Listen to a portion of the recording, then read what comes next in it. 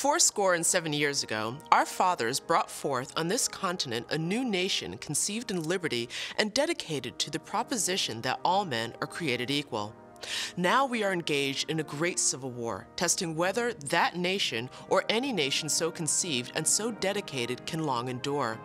We are met on a great battlefield of that war. We have come to dedicate a portion of that field as a final resting place for those who here gave their lives that that nation might live. It is altogether fitting and proper that we should do this, but in a larger sense, we cannot dedicate, we cannot consecrate, we cannot hallow this ground. The brave men, living and dead, who struggled here have consecrated it, far above our poor power to add or detract.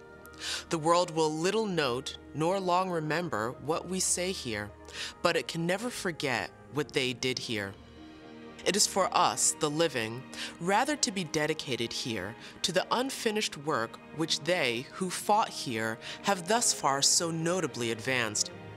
It is rather for us to be here dedicated to the great task remaining before us, that from these honored dead we take increased devotion to that cause for which they here gave the last full measure of devotion, that we here highly resolve that these dead shall not have died in vain, that this nation, under God, shall have a new birth of freedom, and that government of the people, by the people, for the people, shall not perish from the earth.